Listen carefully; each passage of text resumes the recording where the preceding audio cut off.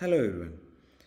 I'm Dr. Ahamed Subir, Assistant Professor in Neurology at MES Medical College, Pentalmanna in Kerala. So today I'll take you through a journey in the Cathlab. So this is where we do our digital subtraction angiography to look into the cerebral vessels. So if there is an abnormality in that vessels, we intervene. So this is within the cath lab. First, we have to change ourselves into lead aprons so that we don't get the get radiations, ionizing radiations from the cath lab. Then we use all the sterile precautions, clean ourselves, and then change over before getting into the cath lab.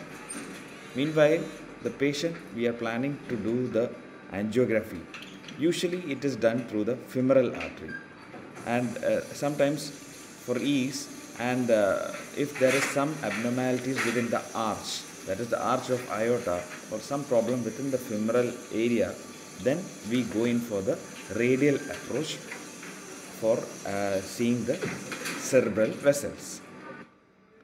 So this is how this is a cath lab we have.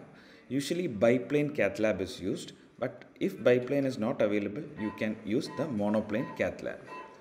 So after changing with all the sterile precautions, we approach the patient.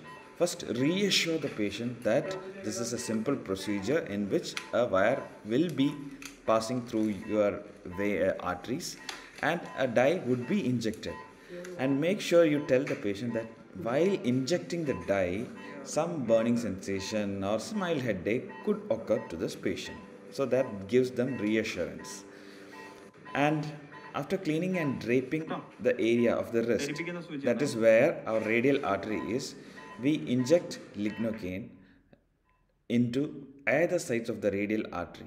After stabilizing that area of the wrist and giving adequate anesthetic agent, we insert the puncture needle into that area. So this is the micro puncture needle which I am inserting.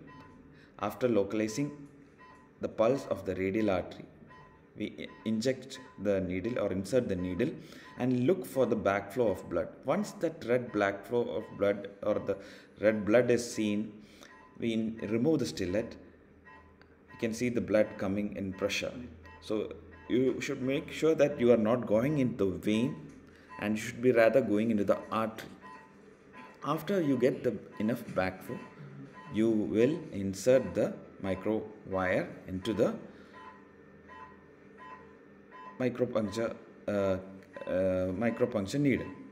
So now you can see we have got the access to the radial artery through the wire. Now what we do is make a small incision, so that there is very small incision, so that this in the we are able to insert the sheath.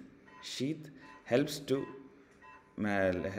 us to keep this all this area which we have inserted intact. That is the importance of sheath.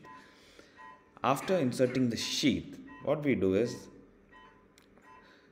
we remove the stillet as well as along the wire which we had initially inserted. Remove it. Check for the backflow of blood to make sure that we are still in a patent radial artery. So let's see here. Yes, opening. Yeah, you can see the gush of blood coming out. Now check for the backflow with the syringe. Just putting the syringe and opening that three-way there will be enough blood coming into the syringe. After that, you take some blood. That is a flushing technique. You take some blood, mix it with water, tap it so that no air bubbles go in, then go back. This is in heparin being given to the patient so that the radial artery is flushed with heparin and there is no thrombus forming while doing the procedure inside the cath lab. After pushing the heparin, we have to flush it with again saline into that region. After that, we insert the microwire along with the catheter into the radial artery, and you can see in the gantry that is in the console, that the wire is going in. So the wire follows, and about 10 to 12 centimeter behind is the catheter, which has to follow. So the wire proceeds or is in front of the catheter, because otherwise, if catheter alone goes in front, it is highly likely that it will injure the intimal region and a dissection can occur. And especially when we are going through the radial approach, we have to be careful regarding this. So as we know, we have entered the radial artery to the brachial artery, then reaches the subclavian artery, and if you can see now that catheter there in the lobby console is going upwards. That suggests that first, so it will be going from the subclavian directly into the vertebral artery.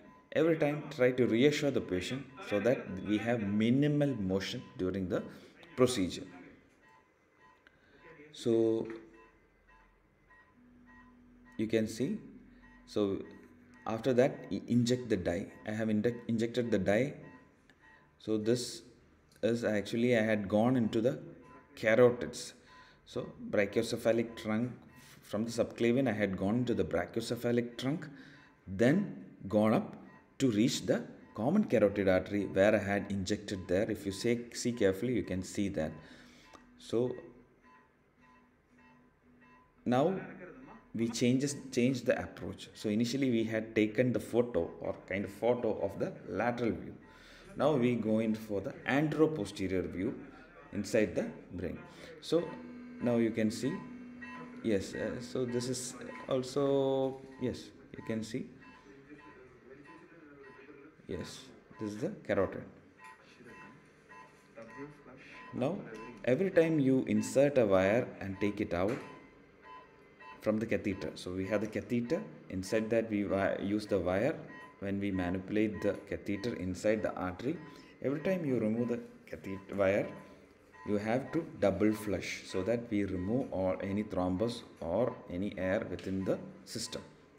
After that, reinsert the catheter each and every time when we want to manipulate. So after manipulating, we will be able to see at different arteries at different levels.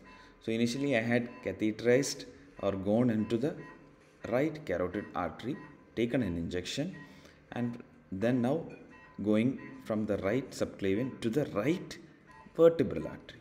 So sometimes the vessels may be difficult to find. That is when we do the roadmap as shown now. So this is a roadmap.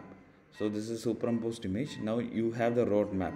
Now you can direct your wire based on the roadmap you have obtained in this film.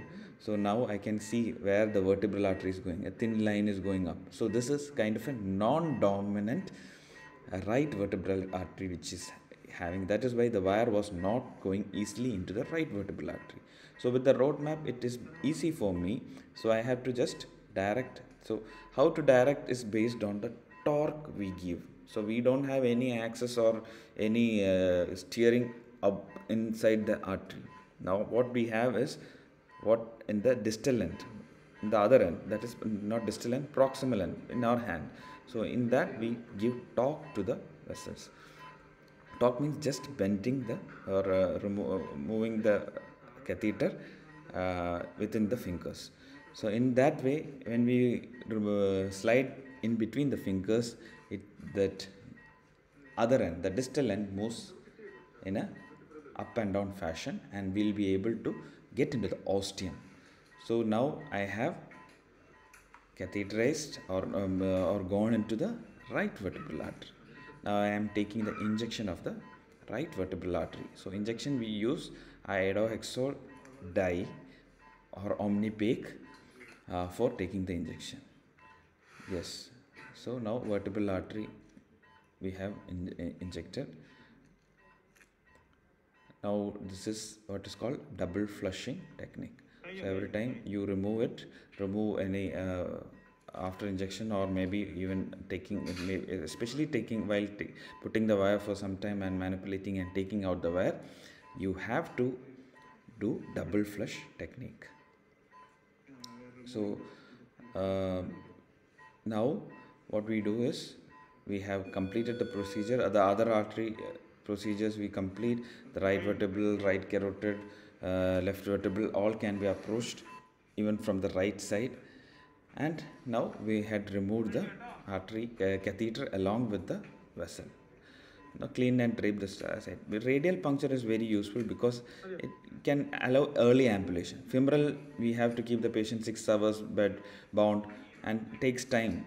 Same day we can discharge the patient by evening if you do it radial artery puncture in the morning.